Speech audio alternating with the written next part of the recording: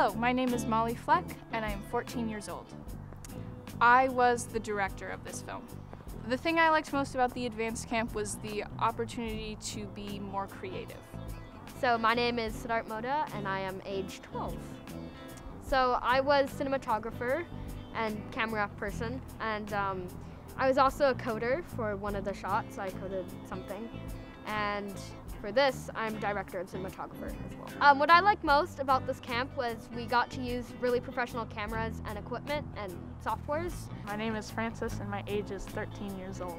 I don't know, it was just nice kind of seeing being on an actual set. I know it wasn't like a professional film, but still seeing all the equipment and seeing how everything works behind the scenes.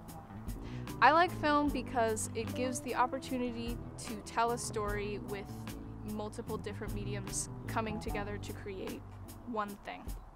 Hello, my name is Parker, and I'm 16 years old.